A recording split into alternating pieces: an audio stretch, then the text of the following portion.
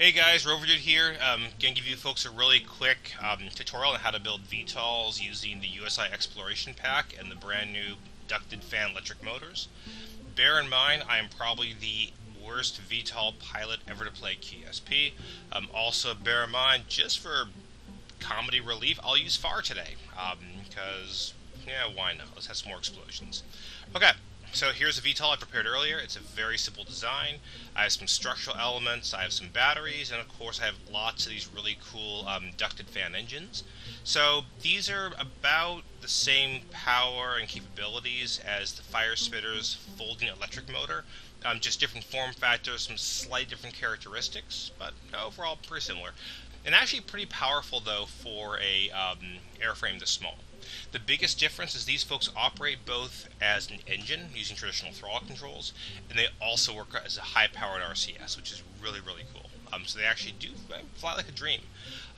Engine-wise, the arrow points in the direction of flight. The base points in the direction of thrust. So in this case here, you notice that all my triangles are pointed up. I want to fly up. All the bases are pointed down. One very tricksy thing, very common issue, is folks try to use symmetry. Watch what happens. Let's go ahead and go over to... here we go. Okay. Note that the triangles are now in opposite directions. Your stuff will, flip over instantly.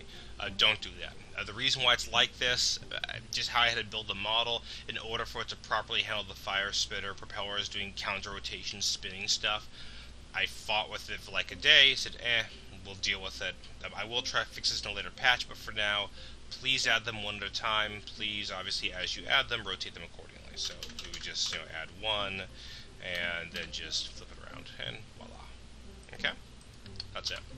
All right. So again, we have pod, engine, batteries, our motors, landing gear, all that kind of good stuff. They also operate as an RCS system, which is pretty cool.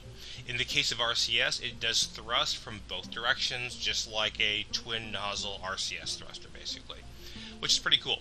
So with this configuration, because I have two up front, two in the back, I can pretty easily do my pitch and my roll, no problem. And these guys here in the back handle yaw. I could have just used one. Actually, having them both in front and back would have been more efficient. It looks a little weird though, so I did the whole dual tail rotor thing. But it works out pretty good. I have them kind of spread apart because if I have really long arms and leverage with RCS, it's actually more efficient and more responsive. But the big thing here is if you are using these tail rotors for RCS only and not as engine thrusters, in this case horrible things would happen, note that I have the thrust set down to 0. Very, very important. So anything you're using for yaw controls only, please set thrust to 0. For the rest of the stuff, it's all about balancing. Again, this is a VTOL, no big surprises there. It works as standard VTOLs work.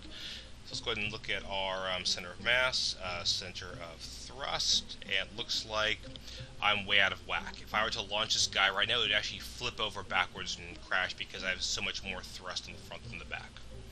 To adjust this, I either need to increase the rear thrust or decrease the front thrust.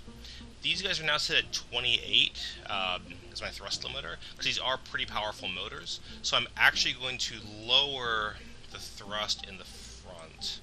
I want to lower it to a point where this guy here is just behind the center of mass. Let's go ahead and give it a shot here.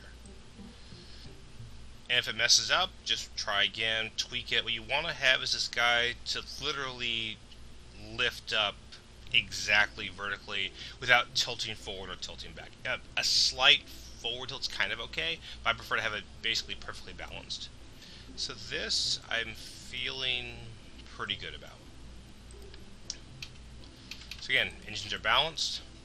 0, 28, 28, 13, 13. And let's go ahead and let's launch this.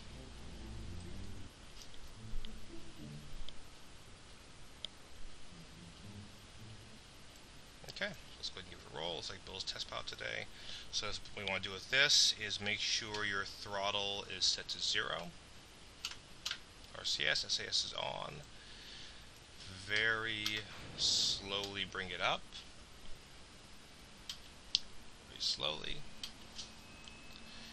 And you should see it lift off. Now I am using FAR, so the big thing with FAR is to not do any horrible sudden movements or you absolutely will crash. Slowly, and there we go. Let's go ahead and let's get this guy rolling.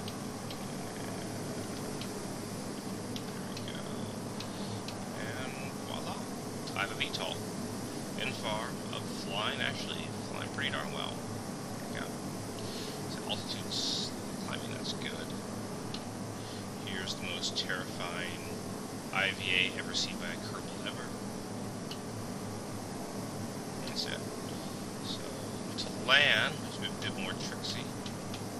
I want to actually reduce my forward momentum.